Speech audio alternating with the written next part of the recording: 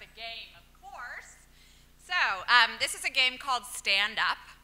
And the way it works is I'm going to make a series of statements. And when something is true for you, you're going to stand up. For those people who are standing up already, you'll just sort of make a sweeping upward gesture of some sort. If you've been to Ignite before, stand up. It was a similar question asked earlier. Yes, you've all been to Ignite before. Look at that. Lots of people.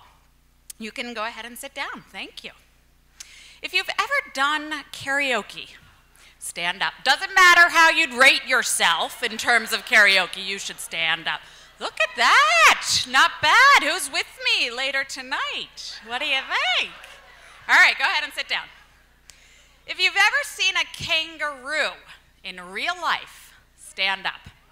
What doesn't matter if it was in a zoo or wherever it was. You can go ahead and stand up if you've seen them in real life. That's a lot of people. Go ahead and sit down. If you have a child in a Baltimore City school, stand up. All right. I would be standing up. I've got a kindergartner. Nice job. All right, you can go ahead and sit down. So what you'll notice is that you were engaged as you were playing this game. You were looking around, wondering what neighbors were standing up. Did you need to stand up? You were listening to my instructions. You were there. You were playing this game. While adults might think that play is trivial, it's actually quite a serious business. Play is a biological drive as integral to our health as sleep and nutrition. Play enables us to innovate, to problem solve, to be happy, resilient human beings. We need play, and kids especially need it. According to the American Academy of Pediatrics, play is absolutely essential to kids' physical health, their cognitive health, their social emotional development. Play is critical. Many kids, however, in Baltimore City don't get to play because they don't have safe places to play in their neighborhoods and communities. That's why we think recess is critical and we need to rescue it. There's a lot of pressure right now for standardized testing, making sure schools are making the grade. And guess what gets cut out? Recess. A lot of times it gets cut out. Oftentimes, it's chaotic if a recess does exist. There's serious chaos on the playground.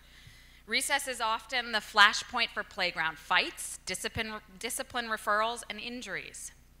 So, what is PlayWorks?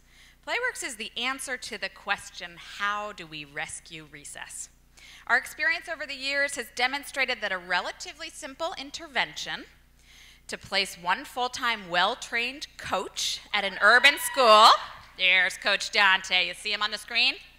Yeah, I can see him right here. That's Coach Dante. He's at Belmont Elementary School, which is a school in Baltimore City, and he cares deeply. He's a mentor. He's playing with kids every day at recess time, and kids look up to him in a serious way. There are 24 coaches in Baltimore City schools. We're working and playing in Baltimore City schools, reaching about 10,000 kids every single day. And we're doing that by leading recess, doing structured class game time, providing after-school programs, providing interscholastic sports leagues. Here's a group of girls from Gardenville Elementary School. They just completed their 6-week all-girls basketball league. And you can't imagine the sort of confident smiles, the enthusiasm, the feeling of amazingness that comes from being part of a team. So the proof is really in the playing. 93% of staff that had PlayWorks in their school in 2008-2009 reported more students are physically active at recess. 87% of staff are saying whatever that thing was that you just read. 71% of staff said that more students have on-task behavior in the classroom. What that really means is that teachers are actually recapturing instructional time because kids are coming back from the playground and they're sitting down and they're focused and they're ready to learn. And that's serious business. That's really, really valuable. Rock, paper, scissors, we teach conflict resolution with a very simple tool. We call it Rochambeau. It's also called rock, paper, scissors. You probably know it from your youth. You know, you're fighting over a ball, who's going to get the ball, and you do rock, paper, scissors. It's so much easier. Our vision is really so simple. It's not complicated. Every kid needs a chance to play every day. Shouldn't be so hard. And we can do this. We can do this. So I am encouraging you all to get a ball, get a hula hoop, get a jump rope, and get in the game. You can follow us online. We do Twitter and Facebook and all that stuff. So I'm going to leave you with a little quote. It's somewhere. I'm going to find it. It's a good one. You're going to turn to your next door neighbor, whoever's near you, and you are going to give them a high five, and I'm going to leave you with this. You can discover more about a person in an hour of play than in a year of conversation. Stop talking. Let's start playing.